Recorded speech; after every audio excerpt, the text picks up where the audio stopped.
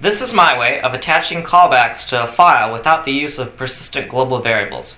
Feel free to use this code for your own design. It will be available on my blog for download, so just check out the link to that.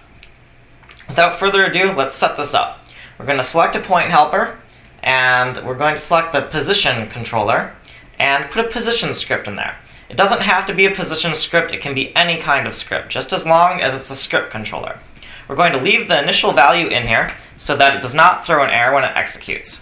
We're going to paste that code, evaluate, close, and we're going to look at the listener.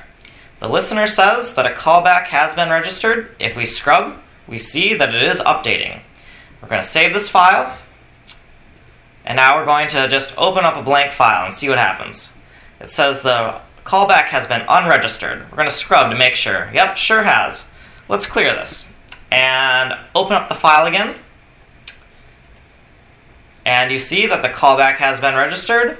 When we scrub, it updates every frame. That's how you do it. So check it out. It's available for download on my blog.